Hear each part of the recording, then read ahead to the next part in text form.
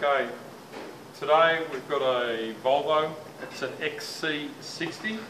It's a diesel, all-wheel drive. The car's booked in today to have all four-wheel brakes replaced. Now on these Volvos, they've got electronic handbrake at the rear.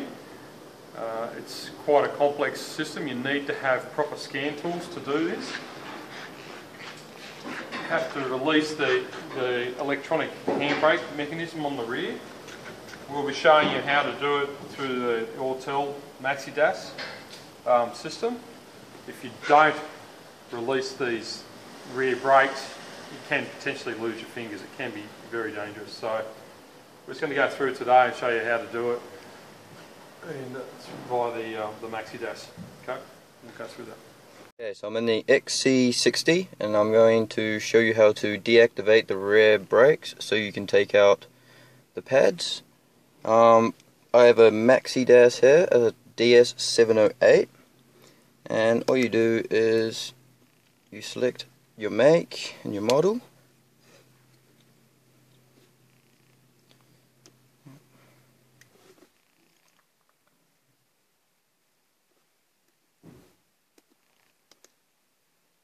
Then you go into control unit.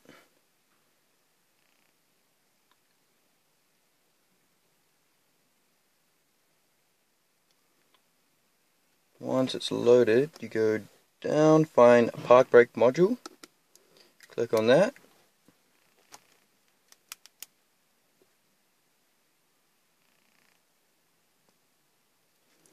And you go down to advanced function, activation and service.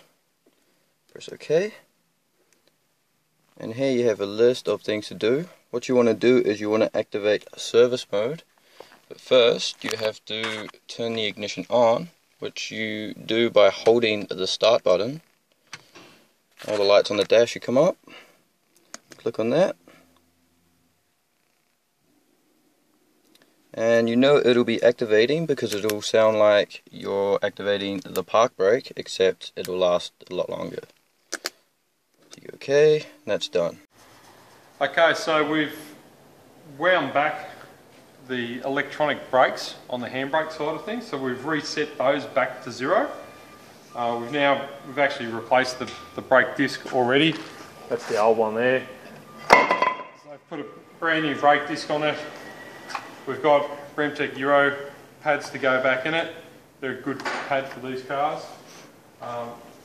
The calipers and everything come off as normal. You've got the electronics here. This is the handbrake. The pistons now, they actually just wind back in, so you can just push them.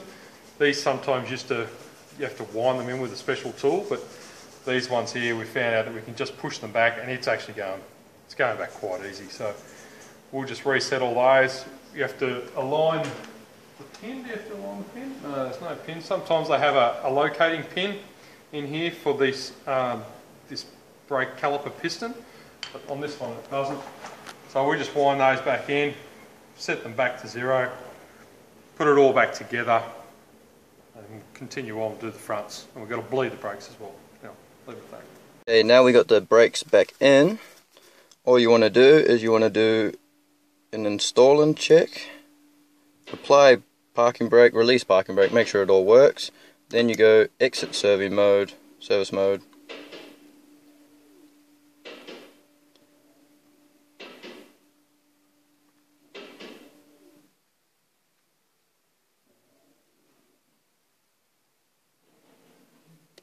And that's done.